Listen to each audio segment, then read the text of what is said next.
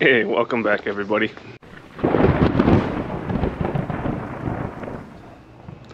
Welcome back again everybody, and we got quite a lot of fun going on up topside. Now we're just trying to best figure out how to deal with that that essential bus contactor that's up topside. It's kind of buried within that one panel that I showed you. So that's what we got going on. I'd climb up there too, but kind of limited room right around there, so I'll be patient. In the meantime, you guys saw me holding this earlier. Got the shoebox of fun. I have all 378 entries for the giveaway inside it, so gonna get Crew Chief Al's help later to pull the winners. So stay tuned for that. All right, so we're back up topside. We looked behind panel 2 there, so if you remember, panel 3 is the one we had pulled out to check that diode. Panel 2 is the bigger one just forward of it. Panel 1 is that guy right there, but yeah, we pulled 2 to see what we can do to get to put power on that central bus relay, and that there's no easy path there, so we're probably going to put that one right back up. Over here,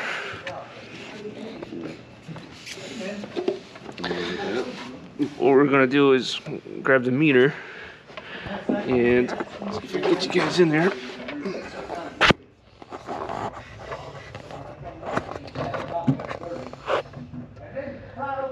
Yep. So I'll put the arrows on the screen. Those bottom 2 terminals on this relay right here are the ones that activate it, and then you got 3 larger ones up each side. That's where the DC comes through to go from the essential side to the right hand side of the DC buses. So we're looking to do, I'm going to ohm out the bottom one, that's the coil that pulls it together.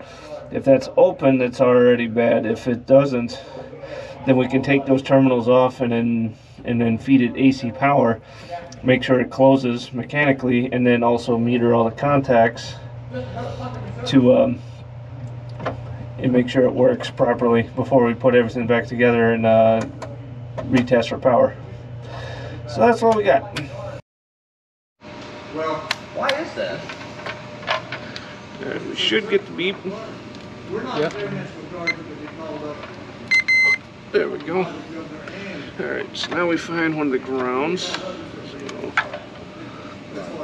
So realistically, it's any piece of metal. Let's see. There's one right here.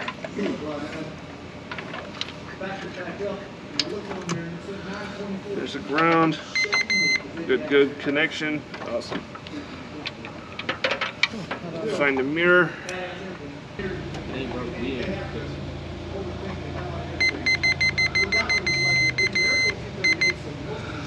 You got good continuity there. Can you hold it on? All right. Now let's see what the ohms is. If it bounces between 2 and 14. And yep. So that's the continuity. Now we're going to check for ohms.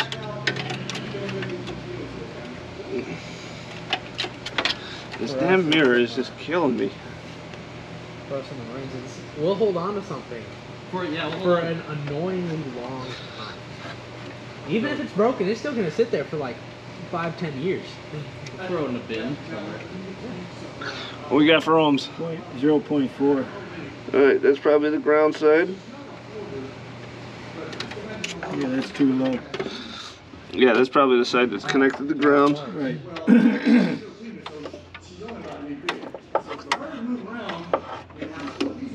What's your meter check lead to lead? About that. Okay, that's the ground side. Just trying to aim this mirror so I can have a hand free.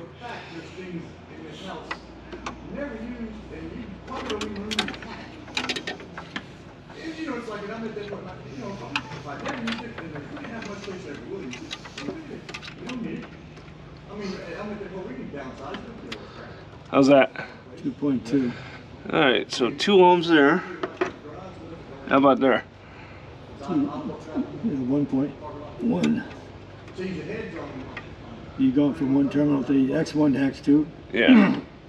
Well, through ground. Remember, one side is connected straight to the ground side. So that's probably the ground side. That's 0.8 ohms. If that's what your lead-to-lead resistance is, then that's the ground. That's the coil. Yep. Definitely there's a coil there. Because it's staying. Yeah. Yep. And there's not a diode involved. All right. So it seems like the coil side is good. So why does it keep? Oh, you're just moving. The resistance changing because you're moving the probe. yeah, and it's probably, you know, with the amount of years it's on that screw, I imagine it's not as. So awesome. So now, here, I'll show you guys what we got. So this is the side that's hooked to ground, and you can see that it's a very low resistance path. And if I go to the other side, we got 2.2 ohms thereabouts to ground, and here I'm trying to eyeball that so I can. There we go. So electrically it's testing fine. So the actual coil that it powers the electromagnet that should be pulling the contacts together is electrically fine. Whether it's mechanically good is another story, and we got to check for that next. how easy to get 110 on that? I just got to pull those 2 ring terminals off, and then we can bring a set of wires up from the bench. Yeah, let's isolate it totally from the airplane so we don't feedback. Yeah, definitely don't want to feedback. No. All right, so the other thing we did was the 3 pairs of contacts that's on there. So the bottom 2 is the one I hit, that's the coil. And then there's 3 pairs that connect. On one side is the essential DC bus.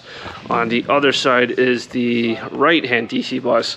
And what I did was I just connected the meter across on all 3, and to make sure that the contacts themselves never got welded together. So right now they're all reading open, which is good. So now we got to make up a wire harness and put power on that on those bottom 2 pins in order to put power to it off the bench, and then to make sure it closes mechanically, and then also do contact checks on the other 3 pairs of the DC contacts to make sure that they are conducting properly. Alright, so here's a page out of the electrical book for the miscellaneous relay panel. And this is that panel that we're dealing with up inside the jet. So where I was just poking the camera earlier and we're messing around with the meter. So this panel right here, and this is a head-on shot of it.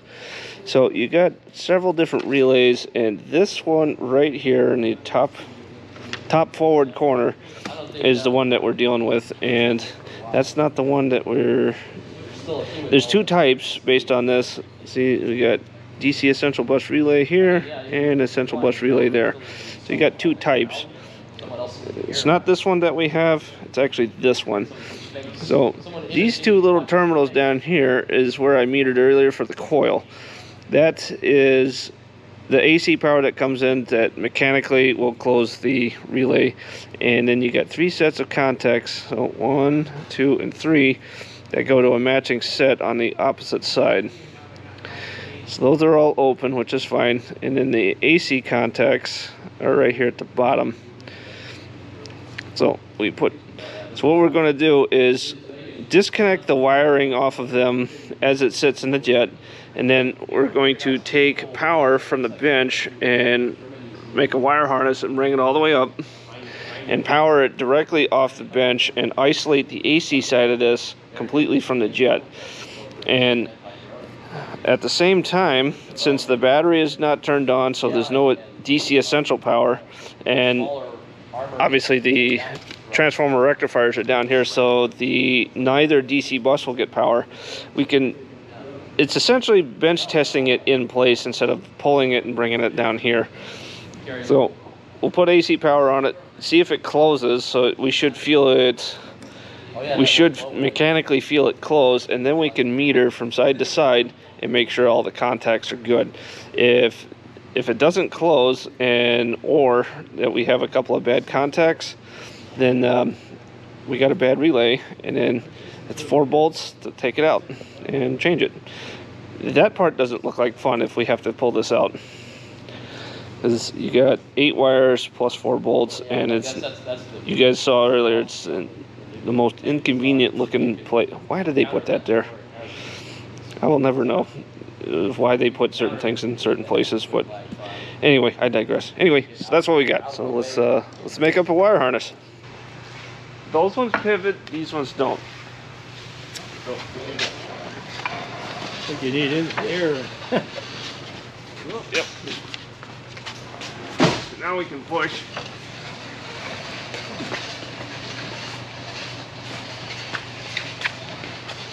That'll actually work perfect right there.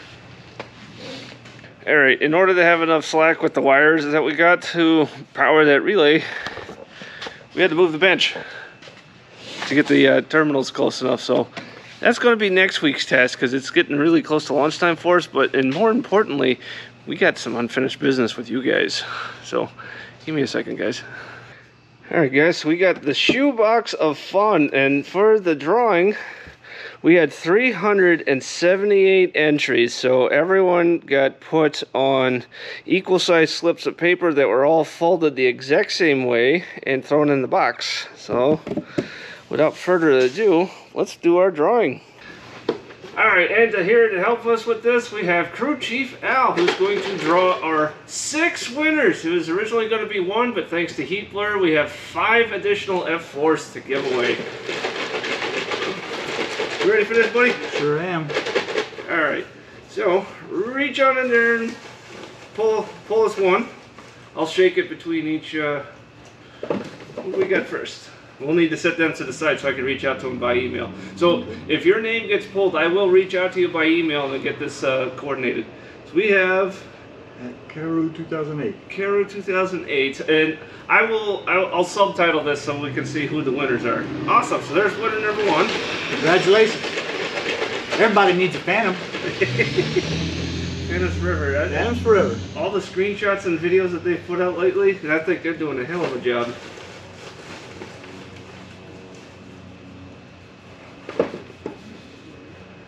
Who we got next? Blondie, the Crimson FCKR. Yeah, we're probably not going to read that one. We get the message. Yes. So, alrighty, winner number 2. Blondie. All right. I'll try right hand. Who's up next? Ephemeral Burn. Sweet. Cool. Congrats.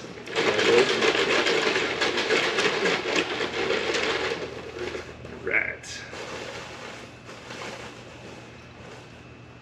Oh, Just one. Just one. Too many.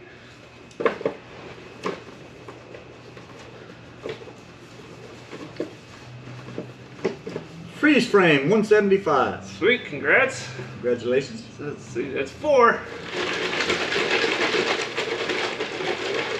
2 bucks of fun. The fantastic shoebox of fun. Oh, that would have been better on this thing. Let's go over in one of these corners here. Let's see, right here. Who do we got? Who's For lucky number number 5? Garrett Self. Nice. Congrats. And for number 6.